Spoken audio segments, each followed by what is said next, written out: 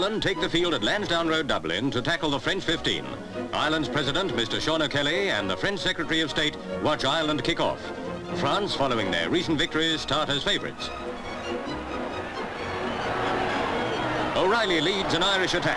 Down swoop the Frenchmen and bring it to a halt. Since the war, the home team have won 4 to the Frenchmen's 3. O'Meara, who wins his 18th cap in this match, gets the ball to Tector, a new cap, who finds touch. Watching with his wife is the French ambassador, Monsieur Felixe. Now the great Maurice Prat forces a French breakthrough. Baulon has it. Now to Domenech. And here's the first score of the day. A fine touchdown to France.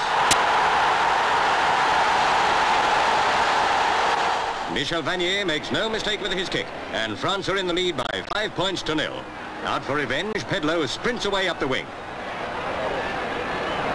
France block the attack, though the danger hasn't passed yet. Half the crowd all but join in, but the move fails just short of the line. Another distinguished guest is Prime Minister Costello. After half-time and with no further score, play resumes with a fierce clash midfield.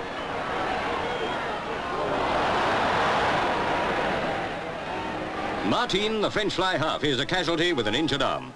4 minutes later, O'Connell leaves with an injured ankle. But then comes something to cheer Ireland. Noel Henderson kicks a fine penalty goal. France 5 points, Ireland 3.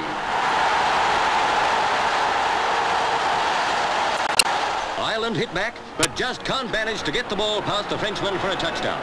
With honours, if not the score just about even, the match enters its last few moments. 5-3 down, Ireland make a dangerous raid in the French half. Tony O'Reilly teams with Jim McCarthy, who just fails to snatch victory.